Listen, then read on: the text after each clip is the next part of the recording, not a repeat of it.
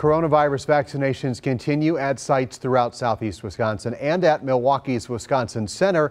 They've reached a milestone number of shots. Tom Durian tells us about that and other sites from downtown Milwaukee.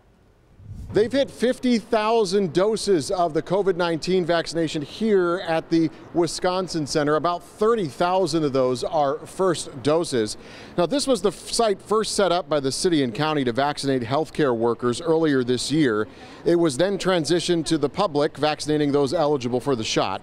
Just last week, FEMA, or the Federal Emergency Management Agency, got involved here, which has helped the local health department branch out. The Wisconsin Center continues to grow. And has been just a stellar performer in getting people vaccinations. We are thankful for our federal partnership as they have really allowed the Milwaukee Health Department to address health equity and have our staff focus on community sites and our most vulnerable. At those community sites, they vaccinated just over 400 people each yesterday.